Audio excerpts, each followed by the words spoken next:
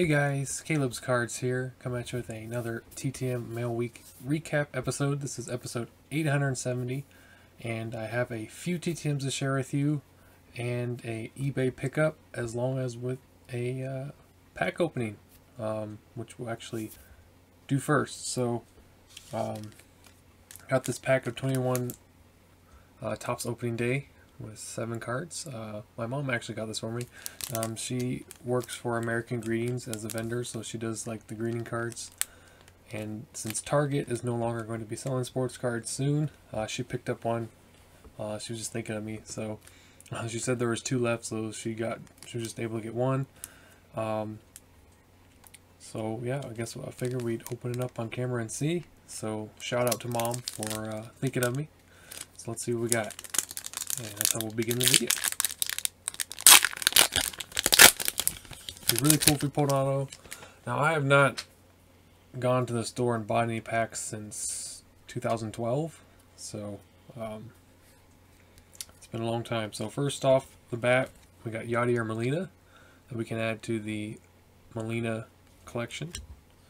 We also got a Kyle Seager. We can add to the Kyle Seager collection because I recently added him. Got a rookie card of Mr. Tristan McKenzie. Might be pretty good. We got the San Diego Padres opening day with Tatis and Jerks and Profar, but definitely can add that to the Tatis portion. We got Jorge Soler, pretty good player for the Royals. Kind of was given up on by the Cubs and just doing pretty well in Kansas City. We got a Casey Mize rookie card who's showing some promise. And we got Manny Machado, so that's actually a pretty decent pack of stars, so we can add that to the Manny Machado section there. So I don't have a 2021 Topps Machado, so very neat. So thanks, Mom, for that. And yeah, it's kind of sad to see that Target's not going to be selling anymore, but I mean, a lot of people did to themselves by acting stupid and fighting with other people. So I mean, can you blame them? I can't. I mean, people just got absolutely nuts for them. And then there's just, you know, us that is just, we want to do it for fun or get it for our kids or something, like legitimately. But then people are just, you know, fighting over for to make a profit. So that's going to happen, unfortunately, with that kind of stuff. So that's my take on that. It's my mini rant. So we do have a failure. I tried sending to Brad Arnsberg. Accidentally blocked out his address, so he can't see what I use. But I was just getting the habit of signing. He actually might be a pitching coach right now. Maybe that's why it didn't work, because somebody just got back from him, so I thought that was kind of weird. So yeah, looks like I can kind of read through. So don't send to the Cave Creek, Arizona address. So you will not be able to get him. Okay. I guess, I mean, I do have some TTMs here. Maybe we'll do the purchases first. This is an autograph purchase from Zane Savage, or from his eBay store, Bargain History. I will try and leave links down to not only his YouTube channel, as well as his eBay store as well. I'll try and remember to do that. Maybe potentially I'll leave a card in one of the corners for you, if that's easier for you to click on. But for the most part, it will be down in the description below. I bought a couple autographs from him that I thought were interesting, and he was having a kind of a sale on them. So okay, I think I got them all. So this first one is pretty cool. It is a cut signature of Hall of Fame baseball player Johnny Mize, which I don't think I have a Johnny Mize autograph in my collection, so I thought that was pretty cool. This was only $4, so I know maybe cut signatures, you know, aren't some people's thing, but I'm okay with that. And he's got a pretty cool looking display here now, so it's looking pretty good, Zane. Like the extra effort there. Of course, came well packaged and everything. And then next up is one that you're not going to know at all, but it seemed kind of interesting. This is Mr. Patrick Haddington. He's an English actor. I'll actually look him up, but kind of like intrigued me bottom was all the things he actually kind of has to his credit with radio and cinema. So I got a ring light in my waist and half my screen, so I'll do this as fast as I can. Patrick Haddington, or Waddington, I think, actually. Sorry. I believe, right? It looks like an H, but it's not. So he's born in 1901 in York, England, and died in 1987. But he also did a lot of theater.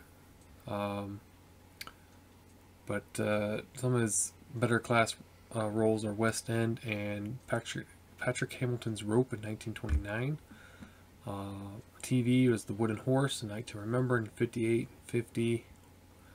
And I could not find anything like if he served during World War I or anything like that. That's kind of another reason I was curious to buy it, but I did not find anything on that, so still pretty cool. Patrick Waddington, old English actor. Probably not that many autographs of his out there, so you know, thought that would be a cool, interesting one to add. So Johnny Mize and Patrick Waddington. Then I bought some baseball cards. I was curious to see how much the 1956 Topps Hank Aaron card was going for, and the cheapest I could find in really poor condition was $94. But there was a lot of 1956 Topps a little further down below for $85 with that Hank Aaron and some other ones which are pretty cool cards. They're not in good shape at all, but I figured for the price compared to what the other ones are going for, even in their condition, to me they were worth it. So for 85 bucks I bought these guys. Let me know what you think. Did I do good? Did I do bad? They're just gonna go in the collection. We haven't bought any vintage baseball cards in quite a while.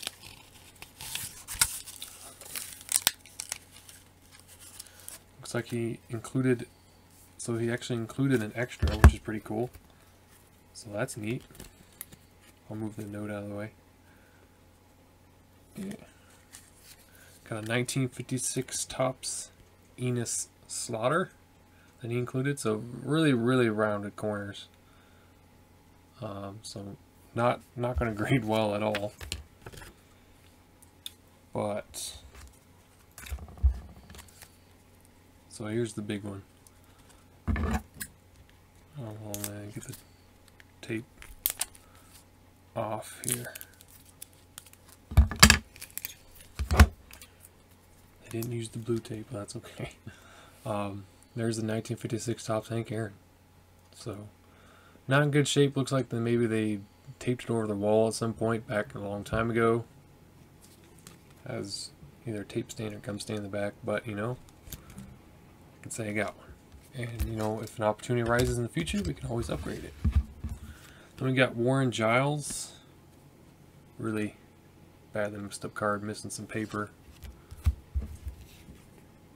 We got Eddie Robinson.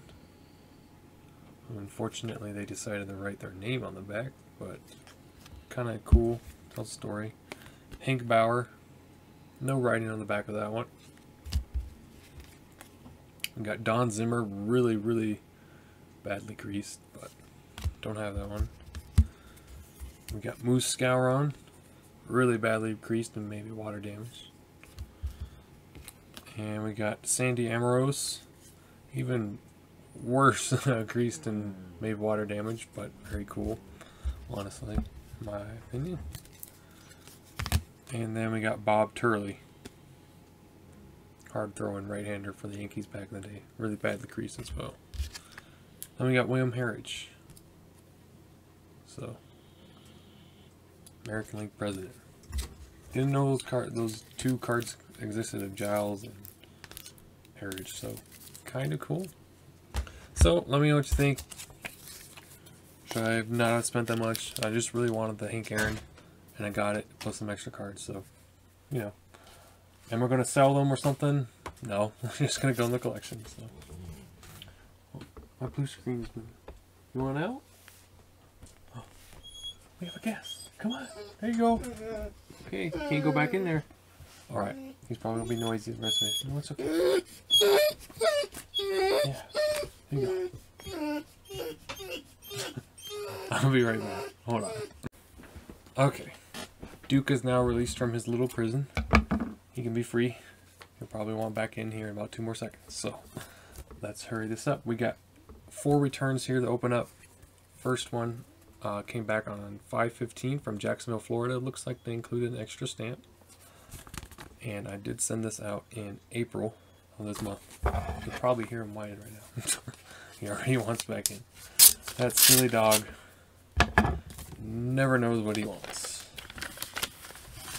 So we got a former football player for the Tampa Bay Buccaneers, and University of Alabama, Mr. Eric Curry. He was an offensive lineman. So really cool. He signed with his NFL number with the Buccaneers in the NFL photo, and number 80 with Alabama. So pretty neat success there. He did not have to include that second stamp, but guess he felt like he should. Next up is coming back from North Texas, Dallas, Texas. Also received this on 5/15 yesterday, and I sent this in May. Looks like I reused this one, so I sent that this month. So this is a within 15 days success. I think it's probably a 2-week success. I think I sent on the 2nd. So I thought I would wait before I'd send to this gentleman, because I was thinking about sending to him right around when Texas was having all the power outages and the freak snowstorms. Now they're having some problems with the gas and oil, but thought it's probably now okay to send. So we got former quarterback Stoney Case, drafted by the Cardinals, and then kind of moved around a lot in the league, backup and a few starting gigs, but had a pretty good college career. I don't have his autograph, and thought that'd be a cool one. He has a really nice signature. So thank you, Mr. Case. I do hope you're doing well down there, and you guys were safe during those trying times. Next up, we got back from Augusta, Georgia. They wrote, "Please do not bend." This also came back yesterday, and this was sent out in December of 2019. So this might be an old Battle of the Decades request, actually. And it is. Hey, alright, so I wasn't sure this was coming back. So it looks like he's moved, because I think the last time I sent to him he was in like North Carolina or South Carolina. This is the Refrigerator Perry. So it looks like he's catching up on his mail. I saw some people getting back from him too. So this was when he was the Eagles towards the end of his career. Wasn't the same player anymore, but still a good player. William Perry, the fridge. So fortunately, I do also have a photo signed by him, like this famous photo of him next to the fridge, but the silver got all scuffed up, so it didn't come through. I did include $10 with that one. There was a $10 fee, which I think he's at least at 10 or 15 now. And final one for the week. It's coming back from New York, New York. I got this back, I think it was 5/13, and I sent it out in March of this year.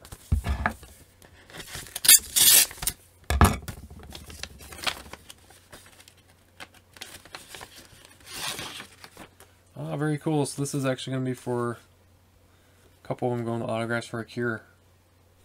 It is from the movie Hocus Pocus. She played one of the 3 witches as Kathy Najimy. She also does a lot of voice acting and a lot of guest roles and stuff in many shows. But that's pretty cool. And she just signed this one just as her signature. And this one she did inscribe to me, which is pretty cool. Pretty cool shots. So I remember watching that movie as a kid when that came out. Well, I guess I wasn't old when it came out, but I watched the reruns on that one. So pretty cool. So that's a nice one for Autographs for a Cure. Maybe I'll give the 3rd photo to somebody else. We'll see. Other than that, that is it. House is coming along great. still on target for June, end of June, middle of June maybe. Got my truck paid off, so we don't have a truck payment anymore, so that's awesome. Debt free for at least a month, and just trying to catch up on some videos when I can. It's been pretty busy around here. I'm really tired, lots of work. So thank you guys for watching. I do hope you have a good week, rest of your weekend. It's Sunday now, I'm a little late, but I do hope you guys finish out your Sunday strong, and if you went to church, hope you had a good time at church, and I'll see you guys all next episode. Bye.